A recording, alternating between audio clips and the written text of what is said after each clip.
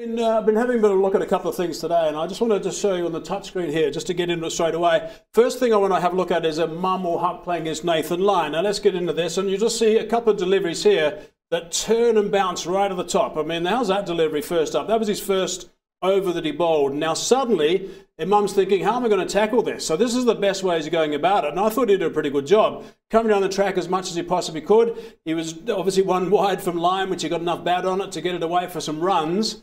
And at that stage, Alex Carey thought he was in the game, and Nathan Lyon's expression tells a story as well. So I thought that's really good because it was turning and bouncing a lot. But let's have a look at the interception points from Imam going down the wicket to Nathan Lyon.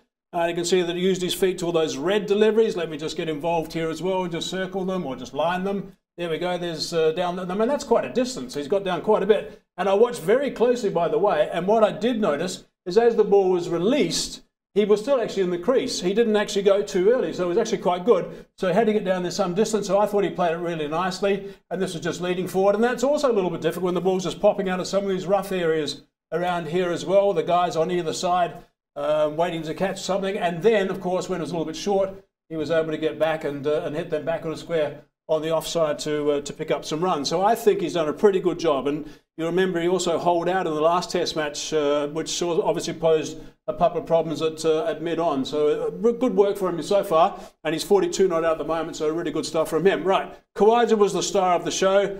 Let's have a look at his wagon wheel, and you'll see that he played so beautifully throughout this innings. And there's a couple of things you're going to need to look at here.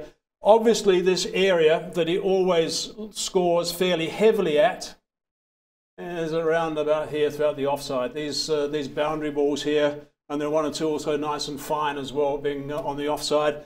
But then I just like all these little ones. It was going to frustrate the bowlers a lot when he's just easy.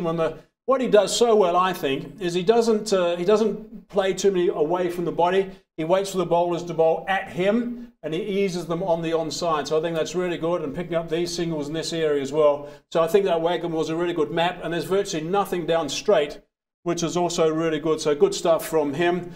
The other thing I want to have a look at is him advancing. This is a little bit unusual. You don't normally see this from Khawaja, but his form has been so good. Look at the way he just advanced sometimes to the spinner, to the seamers, just waltzing down, and did it quite comfortably. And of course, this is because the ball's keeping a little bit low from time to time. Also wanted to upset the lengths a little bit of some of the seamers. So I thought it was really good work. And the way he just manipulated and worked this whole innings today, and in fact throughout the entire series, I think he's been nothing short of outstanding and averaging over 160 throughout the whole performance, the whole series. So it's been really good. So good stuff from Khawaja, and really good stuff from Imam Huq as well.